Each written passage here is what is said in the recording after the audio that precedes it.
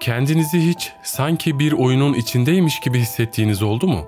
Hayatın bir oyun kurgusuyla var olduğunu kabul edersek, nasıl oluyor da bazıları bu oyunda seviye üstüne seviye atlarken bazıları game over olur? Bu kitap hayatın aslında bir tür oyundan ibaret olduğunu bana tekrar hatırlattı ve bu oyunun kurallarını bilenler çoğunlukla istediğini elde ediyor. Bunun adı güç oyunu.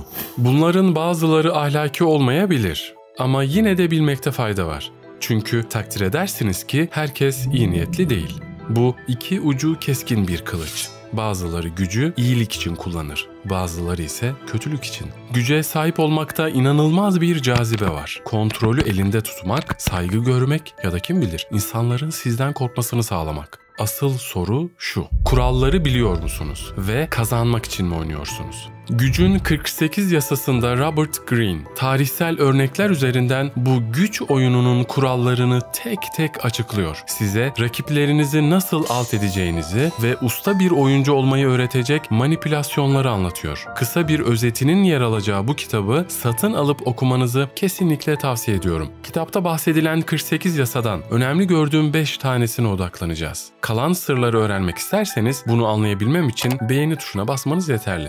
Hazırsanız biraz derinlere inelim.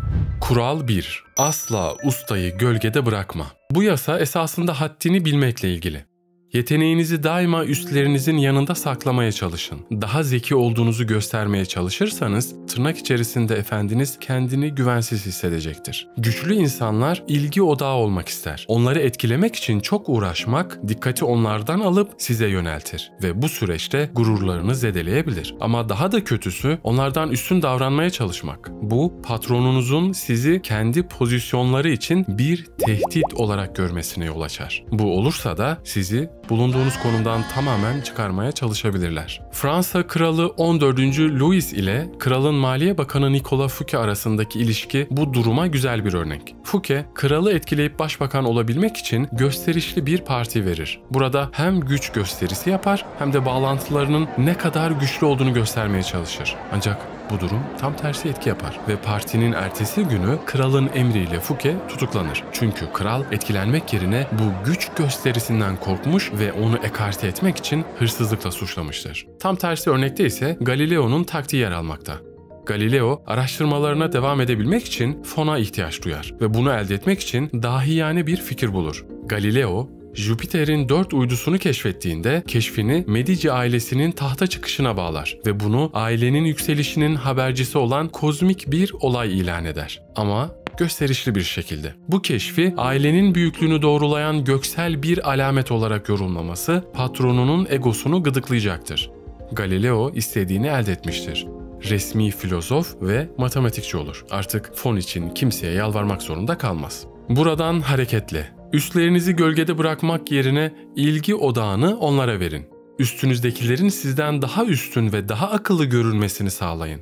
Örneğin onlardan yardım isteyin ve fikirlerinizi onların harika tavsiyelerine atfedin. Güç söz konusu olduğunda ustayı gölgede bırakmak belki de en büyük hata olacaktır. Kural 2. Arkadaş mı, düşman mı? Arkadaşlarınıza karşı dikkatli olun. Evet, biraz duygusallıktan uzak bir yaklaşım gibi görünebilir. Ancak tarihte ya da hayatınızda maalesef kötü örneği çoktur. Nedeni basit aslında. Arkadaşlarınız büyük ihtimalle kendilerini sizinle karşılaştırırlar ve bu nedenle sahip olduklarınızı kıskanırlar. Bu yüzden en akıllıca hareket aranıza mesafe koymaktır. Çin imparatorlarının çoğu general olarak atadıkları en yakın arkadaşları tarafından düzenli olarak öldürülürdü. Bu hain potansiyelin farkında olan İmparator Sung farklı bir yol izler. 959 yılında generallerini yani tüm arkadaşlarını bir ziyafete davet eder. Onlara mülkler ve zenginlikler teklif ederek hepsinin saraylarına çekilmesini sağlar. Sung bu sayede o zamanlara kadar mümkün olmayan 16 yıl daha hüküm sürmeyi başarmıştır. Ancak arkadaşlarınızı uzaklaştırırsanız kiminle çalışacaksınız? Biraz tuhaf görünebilir. Ancak en iyi fikir, bir zamanlar size düşman olan kişiyi işe alırsanız bir dosttan daha sadık olacağından emin olabilirsiniz. Çünkü size kanıtlamak istedikleri çok şey olur. Çoğu zaman arkadaşlarımızı sandığımız kadar iyi tanımayız ve arkadaşlığa zarar vermemek için hoş olmayan davranışların üzeri çoğunlukla örtülür. Arkadaşlarınızla arkadaş olun. Ama becerikli ve yetkin olanlarla çalışın. ve düşmanlarınız. Kullanmayı öğrenmeniz gereken keşfedilmemiş bir altın madenidir. Üstelik düşmanı yok etmenin en etkili yolu onunla dost olmayı başarabilmektir. Arkadaşlarla birlikte çalışmakla ilgili sorun, çalışmanın gerektirdiği sınırların karışmasıdır. Eğer iki arkadaş ya da ortak işin içindeki tehlikeleri anlarsa ancak o zaman bir arkadaşı işe almanın yararı olabilir. Güç alanında hiçbir şey sabit değil ve en yakın arkadaşlarınız bile gün gelir en kötü düşmana dönüşebilir. Kural 3. Eylemlerle ikna edin, tartışmayla değil. Tartışmayla kazandığınızı düşündüğünüz her türlü anlık zafer gerçekte boş bir zaferdir. Neden olduğunuz kızgınlık ve kötü niyet daha güçlü olur. Tek bir kelime etmeden eylemleriniz yoluyla diğerlerinin sizinle aynı fikirde olmasını sağlamak çok daha etkilidir. Gösterin, açıklamayın. Michelangelo, ünlü Davut heykeli üzerindeki son düzeltmeleri yaparken Floransa Belediye Başkanı Soderini stüdyoya girer. Kendini bir uzman gibi görerek dev çalışmayı inceler. Michelangelo'ya eserin muhteşem olmakla birlikte burnunun biraz büyük olduğunu söyler. Michelangelo, Soderini'nin dev figürün hemen altında dikildiğini ve uygun bir bakış açısına sahip olmadığını fark eder. Tabii Soderini ile inatlaşmaya girmez. Burnuna ulaşarak kalaslardaki bir parça mermer tozuyla birlikte keskisini alır. Soderini 1-2 metre aşağıda kendisini izlerken Michelangelo keskiyle hafifçe heykele dokundurup elindeki tozları azar azar bırakmaya başlar. Aslında burnu değiştirmek için hiçbir şey yapmıyor, üzerinde çalışıyormuş gibi görünür. Bu birkaç dakika süren yapmacık davranıştan sonra kenara çekilip Soderini'yi biraz daha heykele yakınlaştırarak "Şimdi bakın," der. Soderini "Böyle daha iyi," diye cevap verir. Ona can verdin. Michelangelo heykelin burnunu değiştirmekle bütün görünüşü bozabileceğini biliyordu. Ama Soderini estetik yargılarıyla gurur duyan bir müşteriydi. Böyle bir adamı gücendirmek Michelangelo'ya hiçbir şey kazandırmayacaktı. Üstelik daha sonraki işlerini de tehlikeye atabilirdi. Onunla tartışmayacak kadar zekiydi. Çözümü onu yalnızca heykele biraz daha yaklaştırarak Soderini'nin bakış açısını değiştirmekti. Bunu nedenin yanlış algılama olduğunu fark ettirmeksizin yaptı. Michelangelo hem heykelini korumuş hem de Soderini'yi eylemiyle ikna etmişti. Bu tartışmak yerine eylemle kazanmanın çifte gücüdür.